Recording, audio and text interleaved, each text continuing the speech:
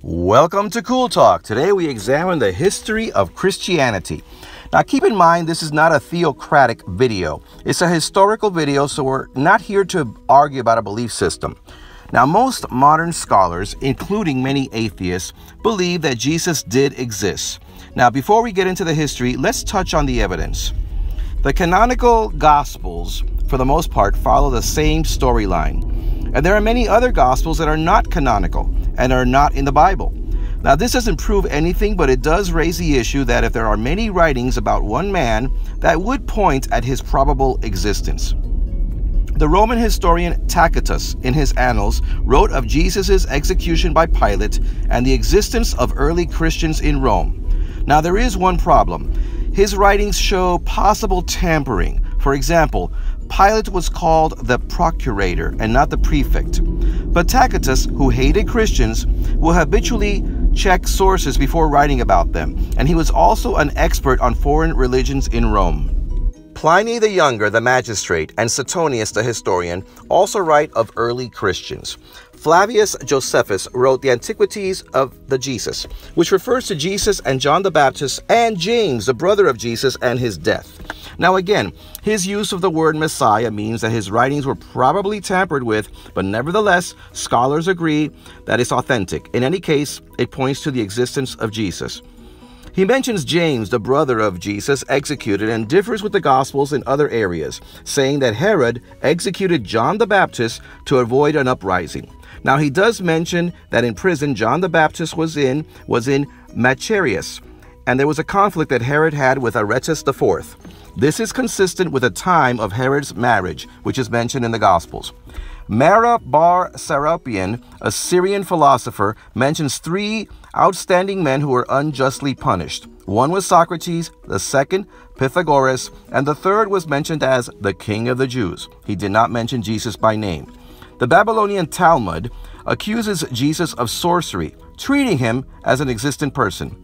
Eusebius wrote of a solar eclipse, but not an earthquake during the Passion. Now, was there an earthquake during the Passion? Yes, in Turkey, but in November of 29 AD. Now, the destruction of Jerusalem in 70 AD, many annals, chronicles, and records were destroyed by fire. Now, that does not prove anything, but it also proves that a lot of records are missing one way or the other. Then there's the issue of the martyrs. A lot of people died in the name of Jesus. That's a lot of things that have happened. To say that it happened for the name of a person who did not exist, it points to his existence. Now, we could go on, but let's just say that modern scholars agree of the existence of a historical Jesus and move on. Jesus was born a Jew, and Jews for thousands of years practiced monotheism, the belief in one God, that God always existed, that there was no beginning, that he was personally involved in people's history, and that he demanded moral righteousness, and from this came Mosaic law, that God had a covenant with his chosen people, the Jews. There were rules to follow, and he demanded circumcision. Now, the Roman Empire absorbed the Jewish homeland, the province of Judea. They put oppressive leaders to control the people, such as Herod. Romans also brought Greek language and Hellenistic rationalism. Now, the Jewish leaders hated this and wanted to go back to the old ways. These Jewish leaders were the Pharisees, Sadducees, Essenes, and Zealots. And into this scenario was born Jesus. When was he born? Probably 4 BCE. Now, the Gospels say he was born in Bethlehem at the time of Herod the Great, and they cite family lineage. Now, Gospels mention the massacre of the baby boys in Bethlehem, but there's no mention of this massacre anywhere else. However, Bethlehem was small, and it also fits Herod's temperament. Now, in the Bible, Luke 2, 1-3 mentions a census of Quirinius under the orders of Caesar Augustus in Judea, that there was a census that would be taken and that Joseph and Mary went to Bethlehem for that census. Now, there is record of a census, you can look it up, but there's no practical need of uprooting everybody to go to their birthplace. People could not trace their lineage 42 generations either. Anyway, I'm just pointing that out. His Hebrew name was Yeshua, and he was known as the son of Mary instead of the son of Joseph, indicating that his father had died or minimizing Joseph's parental role in the Gospels. Jesus began preaching love and forgiveness, peace, and emphasis on the afterlife, and he agreed with Jewish leaders to return to early Jewish teachings, but he tempered this with love, and he took a hard stance against the rich and clerical leaders. The meek shall inherit the earth. Now, the poor just ate this up. This was great, but it was this anti-authority stance that got him in trouble. Jesus called the Pharisees vipers, snakes, rotting corpses in elegant tombs, arrogant, haughty. He debated them, and he won every argument. And Jesus was highly charismatic, and the number of followers grew. Now, many believed him to be the foretold Savior, the Messiah. And since timing is everything, Jews were especially keen on the approaching Savior, since it was a time of Roman oppression. Some false messiahs had come and gone. Could this Jesus be the one? Now, there was a cult at the time for the late Caesar Augustus, who was called, get this, Son of God, Savior of the world. Now, why didn't this cult catch on? Well, the Romans were pretty bad to the Jews, and they would later destroy their temple and exile them. At any rate, the Gospels state that Jesus was arrested, executed by crucifixion, rose from the dead 3 days later, and soon ascended into heaven. So now his followers, in what would be called at the time a so-called Jewish sect, began to preach that Jesus would return and bring salvation to sinners. It was slow but steady progress, but it appealed to all. Judaism was a bit more exclusive. If you wanted to convert to Judaism, if you were a male, you had to be circumcised, no anesthesia, and then you had to follow a strict dietary law. Christianity was more inclusive, as we shall see. The followers were led by Simon Peter, one of Jesus' first disciples. He had strong leadership qualities, but then the persecution began. The apostle Stephen was put in charge of distributing food to the poor. He was confronted by members of the synagogue. He got into a debate with them, won, but then he was dragged before the Sanhedrin, gives a long speech which is detailed in Acts chapter 7. But the crowd turned on him, dragged him outside the city, and threw him to the ground. Stephen prayed out loud for them. Now some men took off their coats and laid them at the feet of a man called Saul of Tarsus. He was notorious for persecuting Christians. Then the men picked up rocks and stoned Stephen to death. Soon afterwards, James was also executed, some say by the orders of Herod Agrippa. Now Saul of Tarsus was on his way to Damascus to persecute more Christians, but he had a vision, saw Jesus' apparition, and went temporarily blind, and for the rest of his life, he preached about Jesus. He changed his name to Paul and said, "My name is Paul, and that's between y'all." Meanwhile, Peter had a dream of his own, a vision that convinced him that Christians didn't have to follow the strict dietary laws. And he began to preach to Gentiles, that is, non-Jews. This began with the baptism of a centurion named Cornelius, who began speaking in tongues, amazing everybody. A non-Jew, a non-circumcised, pork-eating Roman had become a Christian. Now, Paul was a tent maker, but he was very educated, having studied under the Rabbi Gamaliel in Jerusalem. He traveled far and wide through Asia Minor, Greece, Syria, Palestine. He was very successful with the Gentiles, and being a Roman citizen allowed him to travel through the Mediterranean. He preached about original sin, Adam and Eve and all of that, but the Jewish leaders of the time didn't emphasize this so much. So most of the population, which was illiterate and had little access to the ancient book of Genesis, didn't know much about it. Now, Paul wrote extensively. He traveled tirelessly. 14 books of the New Testament were written by him. A theology states that the original sin of Adam and Eve, that Jesus died for our sins. To accept Christ, sins are forgiven. Go out, preach, and do good. As persecution intensified, Christians began hiding behind this symbol. They would put it on doors and go behind it. And this symbol, of course, is a fish, and it comes from the word ichthys, I-C-H-T-Y-S. And the acronym is IXOYE, which means Jesus Christ, God's Son, Savior. All of this hidden behind the word fish. And I'm sure that you saw the fish symbol here and there on different bumper stickers today. Emperor Nero would tie up poor Christians on poles, set them on fire, and light up the streets at night. There were stonings and torture, and it said that Peter and Paul were executed around this time. In the year 70 AD, Jerusalem was attacked by the Romans, who took over. The temple was destroyed, and the Jews were kicked out. The Christians, they started preaching underground, and you probably heard stories of how they were fed to lions inside the Colosseum. By this point, the remaining early followers began writing of Jesus. Now, they probably hadn't done it before, thinking that Jesus would come earlier. But at this point, they began writing it all down, and there were many Gospels, but only 4 were canonical. Through the centuries, Christianity grew. Soon there was a hierarchy. Overseers, later called bishops. Elders, later called priests. Deacons, later called servants. There were jurisdictions, congregations, different sections, and many, many bishops. Now, the Bishop of Rome, this one right over here is Linus. Now, he's considered the second bishop of Rome, the first one being considered Peter as the first bishop of Rome, considered the first bishop by the Catholics, who look at him as the first pope. Now, many anti-Catholics will say that Peter never went to Rome, but some sources say that he did. I'll let you do the research. Nevertheless, Rome became the center point, and the Council of 56 AD was centered there. Now, as Christianity grew, so did conflict. There were Hebrew Christians that were different from Hellenistic Christians, Jewish Christians different from the Greek Christians, Aramaic language versus the Greek language. Then the argument came of the divinity of Christ. Was he divine? Was he God himself? This brought Arianism that said that no, that Jesus was God's begotten Son.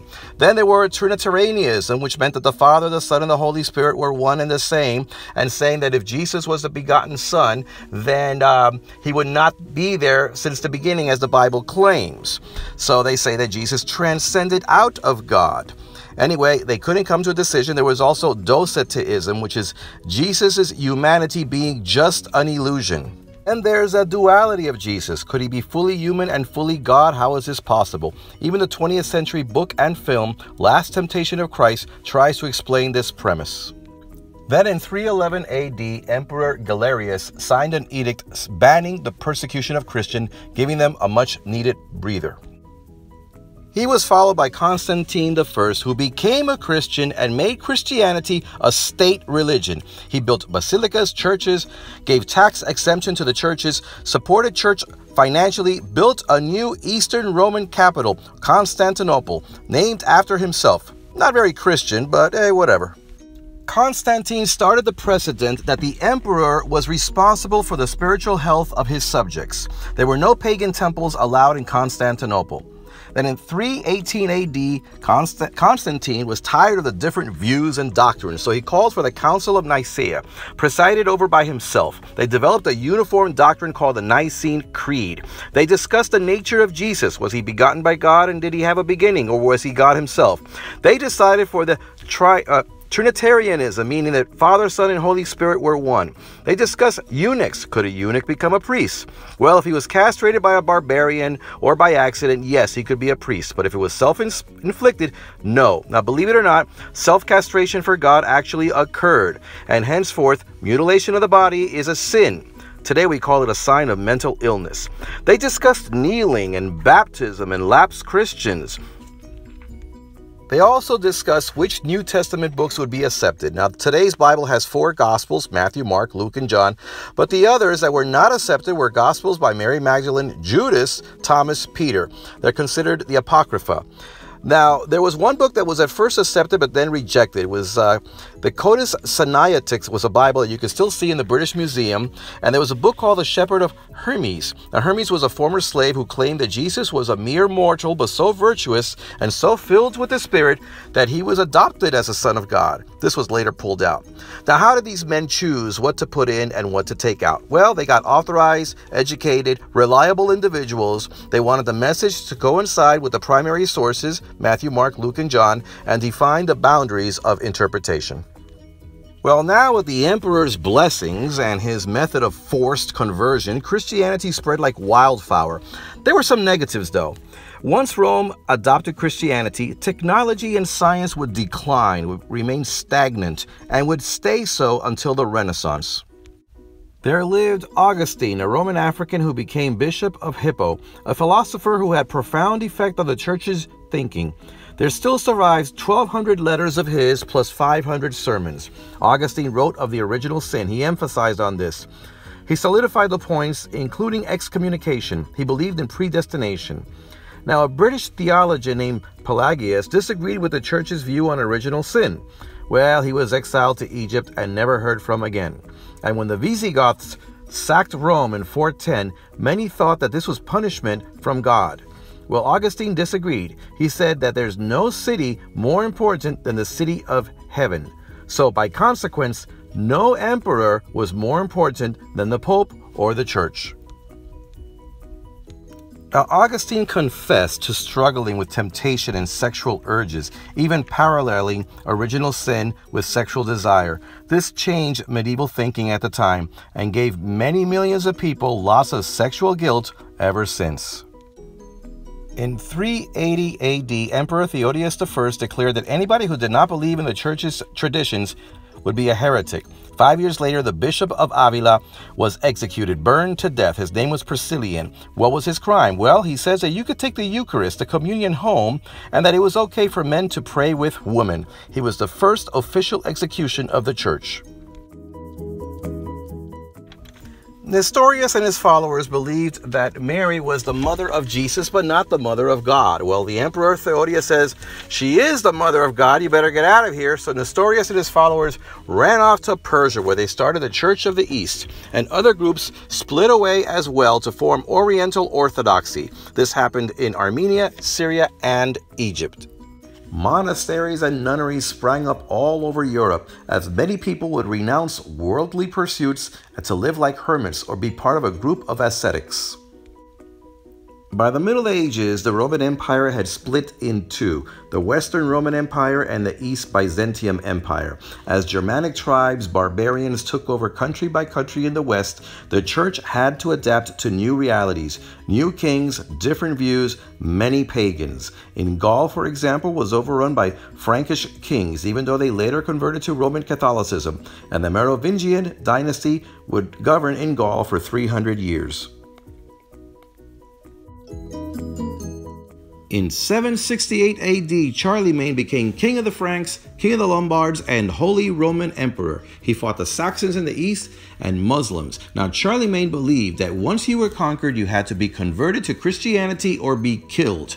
This led to the massacre at Verdun, where 4,500 Saxons were killed. Now, Charlemagne noticed that many clergymen were uneducated, so he imported educated men from all over Europe to his court. Here's an example about a conflict between church and state. There was a conflict on who should choose bishops. Now keep in mind that bishops collected revenue in their jurisdiction. So kings wanted to name their friends as bishops, but the church said that it alone had the authority to do so.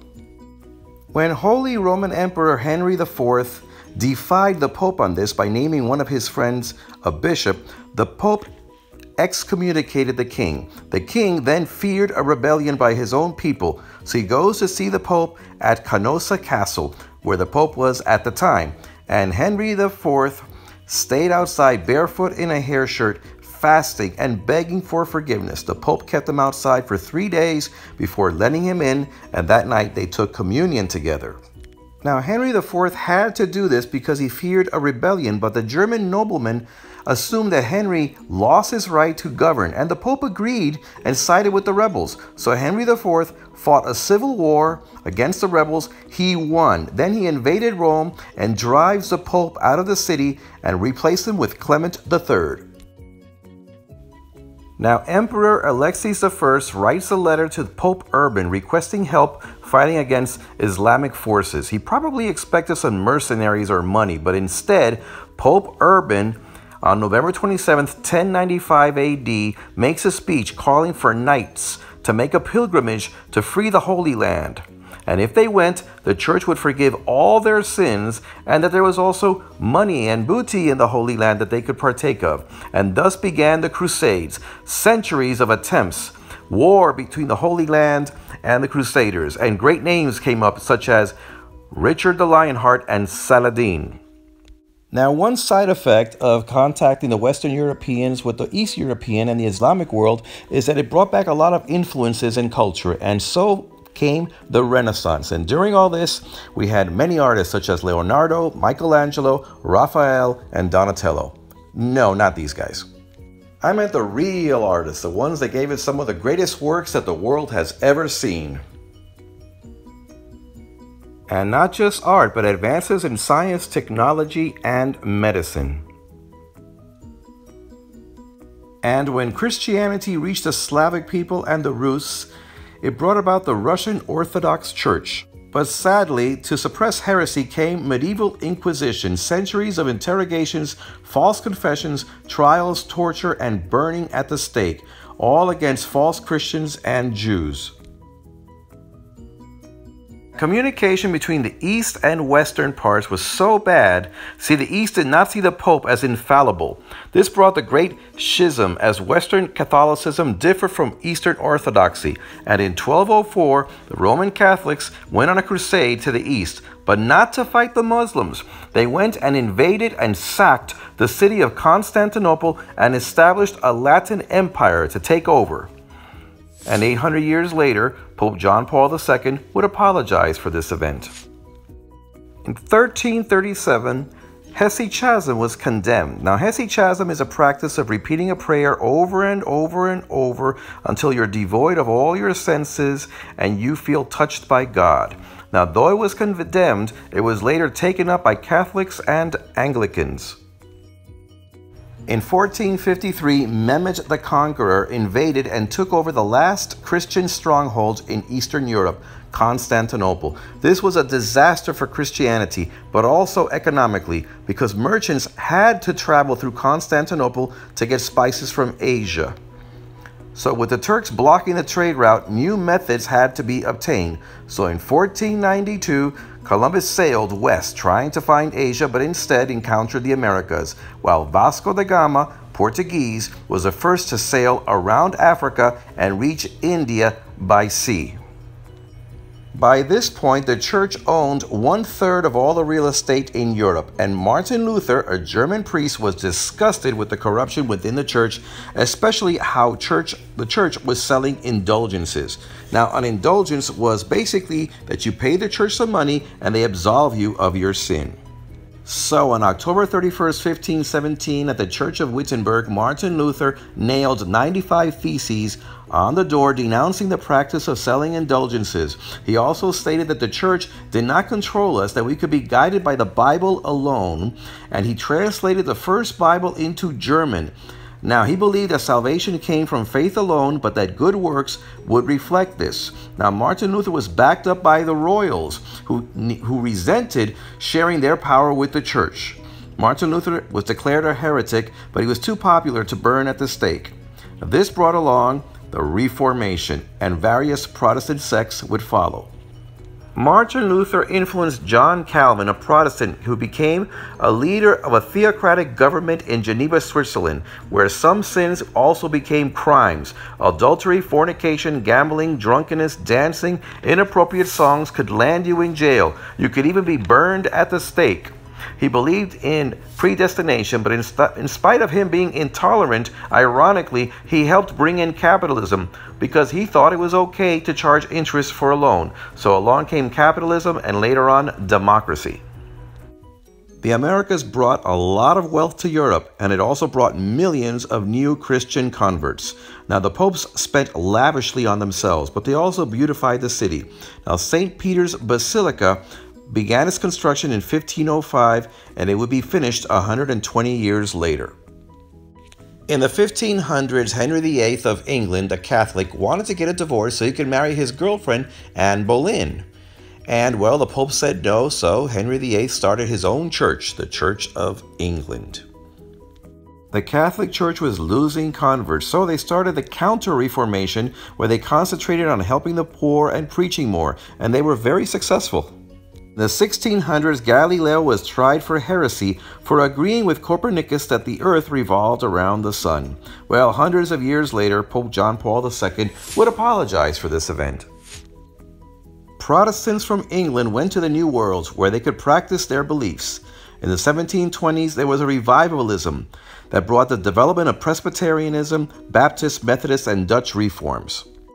The Restoration movement was a movement to go back and restore early Christian doctrine. This brought us Joseph Smith, who started the Church of Jesus Christ of Latter-day Saints, Mormonism, and Charles Taze Russell, who began the movement of the Jehovah's Witnesses. In the early 20th century, Russia became the first country to adopt communism and became an atheist state. As the Soviet Union, it cracked down on Christians, especially the Russian Orthodox Church. There were priests arrested, there was torture, prison camps, mental hospitals, labor camps, and execution. Over 12.5 million Christians were killed. But in 1941, Stalin revived the Russian Orthodox Church because he needed its support in the war effort against Hitler. October 11, 1962, the Second Vatican Council clarified its teachings and for the first time allowed the people to hear the masses in their native languages. Today there are super mega churches, snake handlers, faith healers, televangelists, all kinds of denominations, and some very, very judgmental people.